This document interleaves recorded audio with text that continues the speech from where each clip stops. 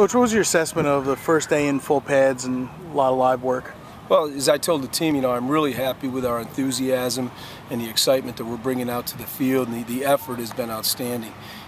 Typically the first day of pads you have a little bit of drop-off in terms of execution, and that was certainly the case today. The next step for us is to be able to come out here and have the same type of excitement, the same type of enthusiasm, but execute at a higher level.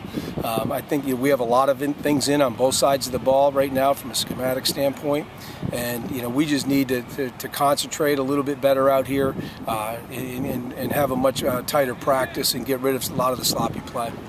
What kind of things through the first 5 days do you think the offense really needs to work on?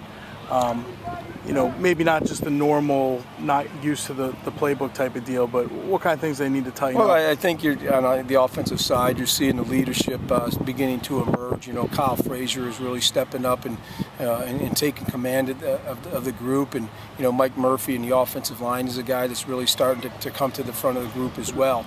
I think that and just continuing to become more consistent in everything that we do down after down.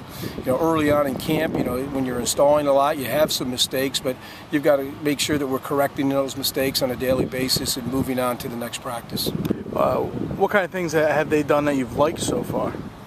Well, we've added a couple of new twists offensively that have given us a little bit more variety. I think we're going to see some really exciting things there and try to get the ball in the hands of some of our more explosive players.